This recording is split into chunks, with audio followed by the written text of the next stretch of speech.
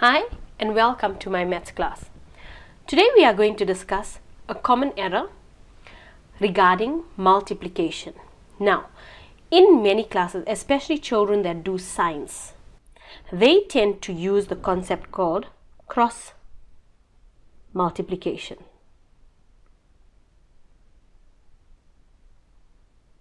Now, cross multiplication is one of the most useful methods you can get when solving for x in a fraction. You use it in sections like trigonometry, in normal solving for fractions, you use it in number patterns, you use it in almost any concept of maths that has a fraction. You would have cross multiplication. Now, while we are at it, there's another concept called cross cancel.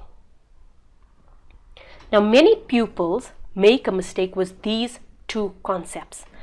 Cross multiplication, there are two rules. Number one, it needs an equal to sign. And number two, you may only have one fraction on either side of the equal to sign. So you can't have more than two fractions basically. Let's take the following example. If I have 2x over 9 is equal to 4 over 6.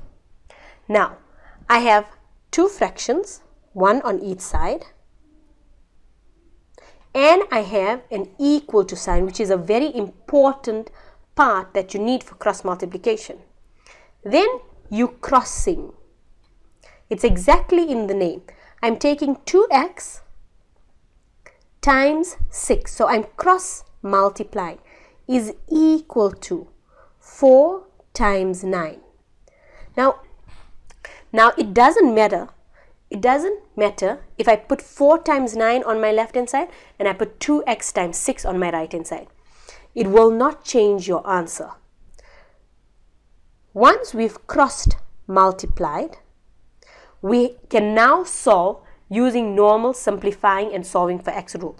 So we have 12x is equal to 36, and then we divide by 12, and we have x is equal to 3. Now when we're doing cross cancel, there is no equal to sign. That's the major big thing, or the major difference between the two questions. Okay, let's take the following example. 3x over 2y times 4xy over 12x squared. Notice no equal to sign. Now, what do we do? This is more your exponent rules where you would cancel. But how can you cancel? You can cross cancel. So, I can cancel the y with the y on top. So, the y at the bottom can cancel with the y on top even though it's across it. The standard way of cancelling is usually when you cancel top and bottom. So, if I was going to cancel this x with this x, can you see I'm cancelling top with bottom? But pupils forget that they can cancel cross with. So, y with y gives me cross cancel. Now, we can continue. This x can still cancel with the x at the bottom. Then I can cancel the 2 with the 4, leaving me with 2 on top. But can you see I'm cross cancelling? Then we've got the 3 can go into itself once and to 12 4 times. You've now totally cancelled. How do we get our answer? Top times top, 1 times 2 over bottom times bottom. Now there's nothing here, so it's referred to as a 1. So our final answer is 2 over 4, which equals 2/2. These two concepts are usually confused. Especially children doing science, they use the cross multiplication rule a lot. But then when they come to cross cancelling, they start cross multiplying, and before you know it, we have a big mess.